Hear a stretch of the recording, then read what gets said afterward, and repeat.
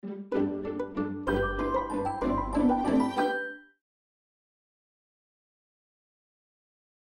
you buy a book, it's not there to please you exactly, or it doesn't please you exactly the way you think it will. It's a very ambiguous relation.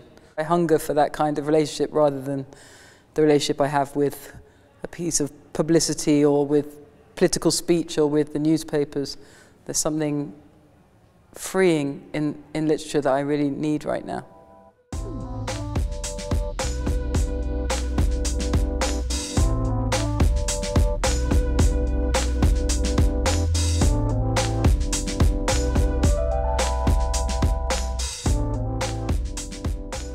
A lot of it, I'm writing a lot of short stories at the moment, so it's a good time to think about it. And a lot of it is from the street. I can't drive, I still, age 40, almost 3. So walking around, getting on buses, getting on trains, that's a lot of my life every day. And I get a lot from that. I always think of myself as, I'm not particularly traveled, I'm not a great adventurer, but I walk bits of cities all day long, and I get a lot from there, particularly in New York, where so much of the life is street life. And then a large proportion for someone like me is from other books. I'm a product of what I read, so it's a mixture of the personal, the experienced, and the read. There's a funny anecdote about Philip Roth that when he just finished one of his books in his 50s, I think, and he lived just by the Natural History Museum, so he walked down the road, went to the Natural History Museum, and they have that enormous balena, that whale, hanging in the main room. And he stood and looked at it for a little while and then thought, what am I going to do, look at whales all day? And he went back to his apartment and started another novel the same day. I suppose that's what I mean. I would rather stay in the museum and look at the whale for a bit longer. I don't want to spend my entire life at my desk.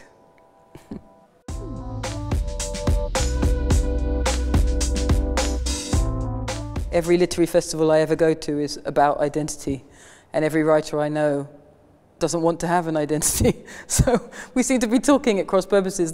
For me, when readers say to me, you really helped me with my identity, I'm flattered by it, but the purpose of my fiction, as far as I was aware, was to demonstrate how flimsy a thing identity is.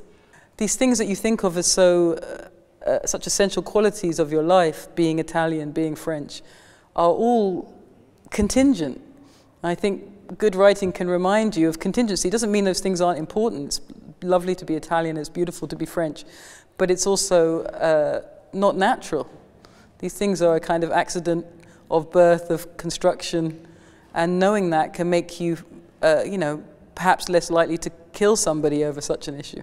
Event in New York yesterday morning, and the first question, a young black girl stood up and said, what are you doing here? Why are you talking to all these white people? The room is mostly white people. It's 10 a.m. in the morning, a New Yorker event.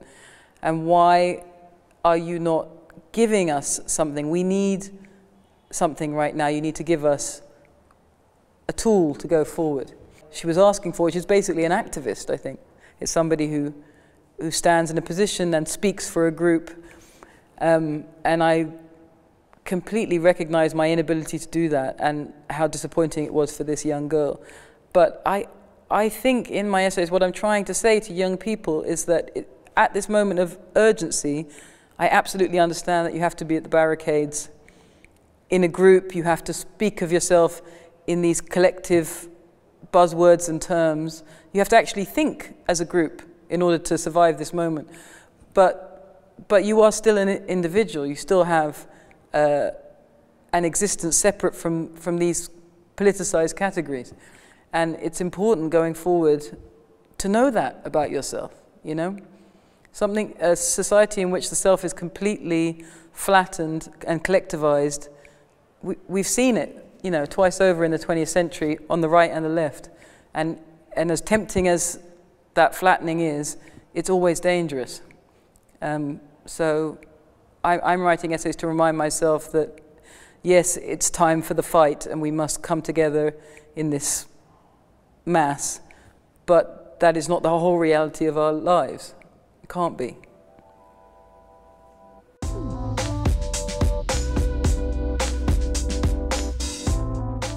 Anything which doesn't involve language is interesting to a writer. So many writers are music obsessives.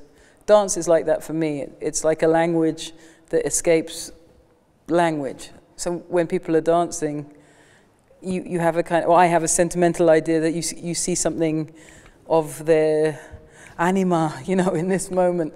And I guess what interested me in Swing Time was the idea, which is totally sentimental, but held by many diaspora people, that there is something about black people and dance, you know. That's both something that, that's what interests me about it, that racism depicts, and also black people themselves hold dear. You know, it's like the prejudice against, I don't know, overly intellectual Jewish people, and also Jewish people's fondness for their own over-intellectualness. These things are kind of fascinating because they seem to describe a tribe, and they're also used as a form of insult to a tribe. So I just, the fact that it exists on that razor's edge interested me. What was it about dance that was so meaningful to so many people from the diaspora and meaningful to me?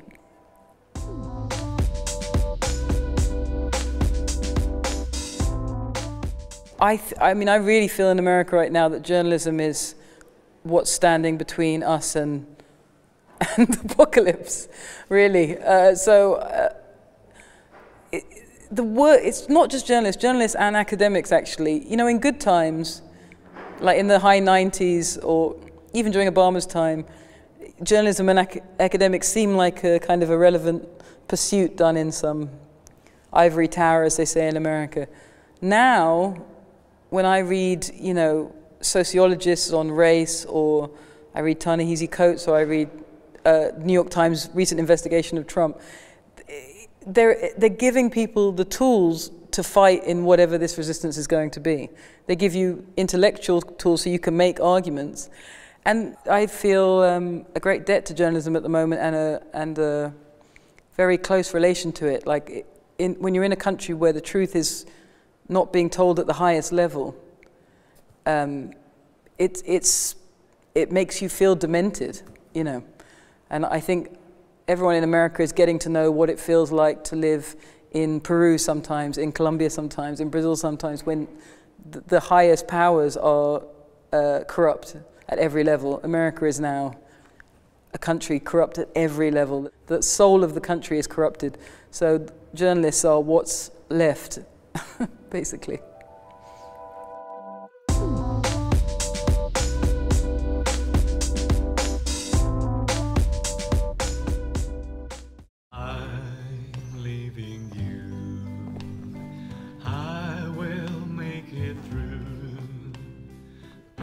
Say goodbye, I will ride the sky, just in the blue, 3, 2, far 1, away from 0. All engine running, we are the lead dog.